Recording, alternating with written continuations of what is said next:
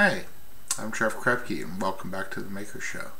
Tonight we're going to look at what we're going to do in the future, what I have going on right now, and how we're all going to be involved in that. The first thing we're going to do is we're going to look at how to build this 3D printer that I bought got it as a gift for Christmas. It's built by CNC. It was made in America. Everything was. It has really nice birchwood plywood that is made out of 5-layer plywood. It's got a 200 mil by 200 millimeter by 200 millimeter build area, so it's a big build area. So I'm going to be doing a series of videos on how to assemble and build that and program the electronics, how to set up the programs that's involved in getting the printer to work. It's quite an involved process. I've been working and learning it for the last month or so, just so I could show you guys how the right way to do it. So without further ado, let's get right into it. This is the cover to the manual that you can download and either view online or print out at bobscnc.com. It's under the 3D printer section. Just go there and download the right version. He's on version 2 right now, so you be sure to download that manual. As we go through it, I'll try to explain my experience with this assembly, and we will go from there. The first page of the manual is a pretty helpful index of all the things in the manual and where to find them. I've referred to this some through when I was building it. I hope it comes in handy. In the next part of the manual, we'll go over the specifications for the project. It's got 5-layer birch plywood. It's oil hardened steel rods for the leaner rails, filament drive.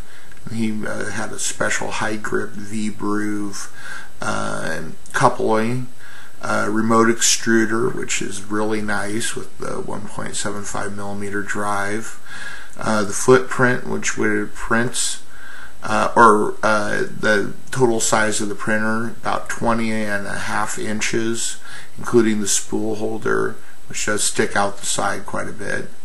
The depth, the max travel, is 21.7 inches, and the height is 26.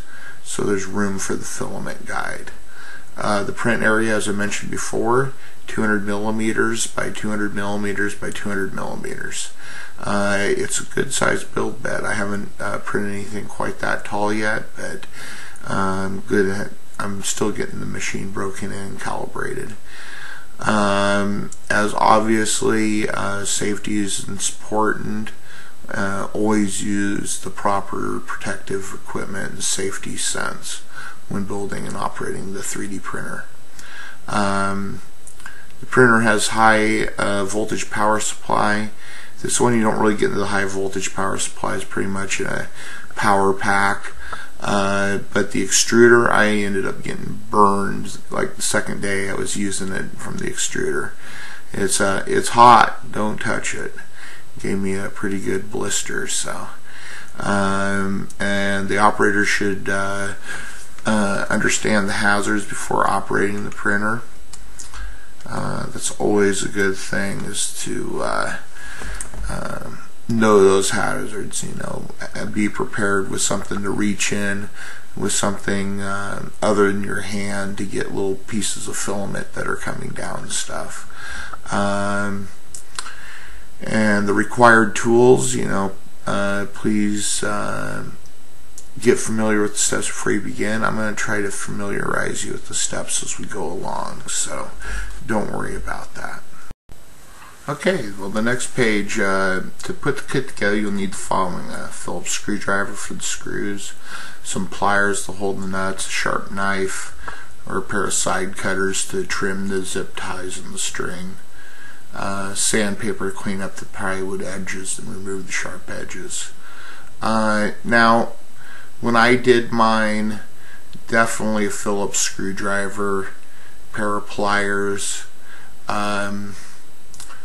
I would totally save your hands and never ever cut a zip tie with an X-Acto knife, because that's just the way you're gonna cut yourself.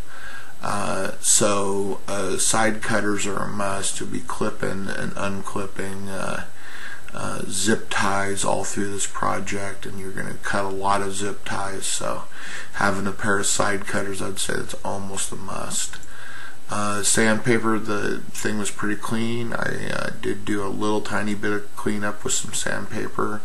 Also, sandpaper is very handy for roughing up the build area when you're doing print and PL blade plastic. So some 100 grit sandpaper is an excellent idea to have around.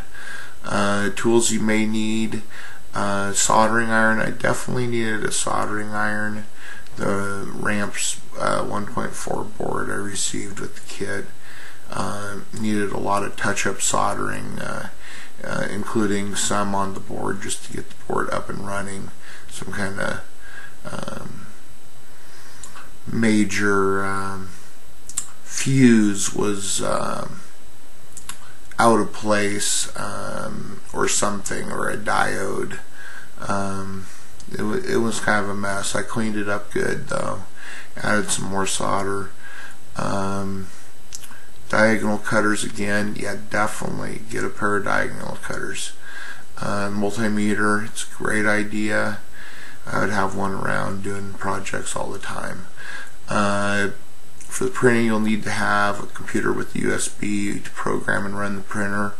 If you get an optional SD card reader, you can go ahead and set it up to just run off the SD card, but this kit doesn't include it. Calipers to measure the distance.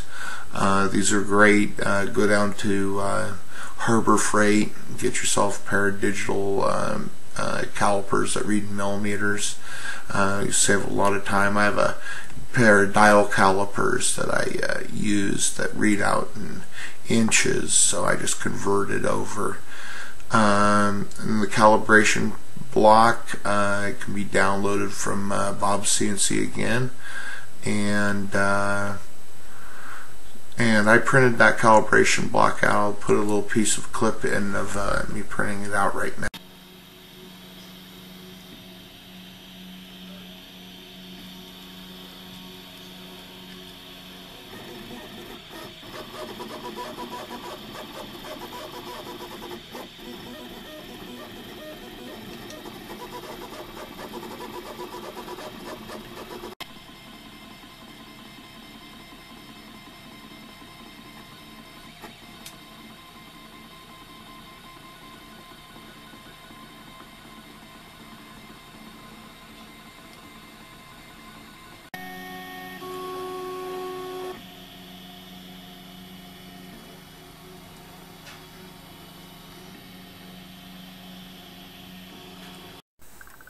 Alright, well, thanks for watching my first print there. That was pretty exciting. That was the first print I ever made with a 3D printer. So I hope you enjoyed that, and I'd like you, if you would like, to like and subscribe to my channel, and I want to see it grow exponentially this year. I'm going to try to put some more content up. I'm going to complete this video series about building the printer. I got a lot of footage from when I put it together, so and I made a lot of mistakes, and I'm gonna try to make sure that you guys don't make the same mistakes as I did. So until next time, I appreciate it. I'm Jeff with the Maker Show, and this is how to build the Bob's CNC 3D printer. Thanks.